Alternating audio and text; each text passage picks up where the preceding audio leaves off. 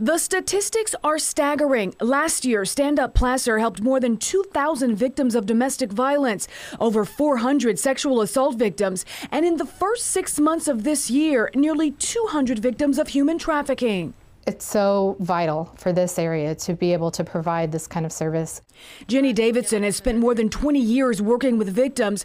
Under her leadership as CEO, the nonprofit has seen major changes. We're really trying our best to try and stop it before it happens. Stand Up Placer is now pet-friendly and gender-inclusive. They were also one of the first 10 organizations in the state to be designated a human trafficking victim service agency, local and state recognition that led to an international honor.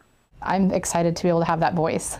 Davidson is on an international list of 100 inspiring and influential women created by the BBC. She joins other notables like former First Daughter Chelsea Clinton, Stacey Cunningham, the first female president of the New York Stock Exchange, and even people like Amina J. Mohammed, the Deputy Secretary General of the United Nations. Definitely humbling. I mean, I'm in amazing company. The designation comes as no surprise to staff.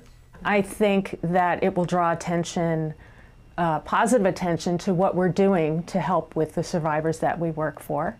Debbie Livingood knows the organization well. She's the Safe House coordinator. It's a place for victims, once even her home after escaping an abusive husband. I was able to come here and get back on my feet. It didn't take long for me to find out Davidson is passionate about people. Her work is personal. In 2005, her youngest son died only after living 32 hours. She suffered 4 miscarriages and a divorce, but persevered to ultimately get her master's degree in her late 30s. Now she leads a staff of 45 as a CEO, proof that it's never too late to start over. I have the combination, I feel like, of the heart behind it, the compassion that comes with having a lived experience. Now this special honor gives her an even larger platform to advocate for those who need it most. In Auburn, Brandy Cummings, KCRA 3 News.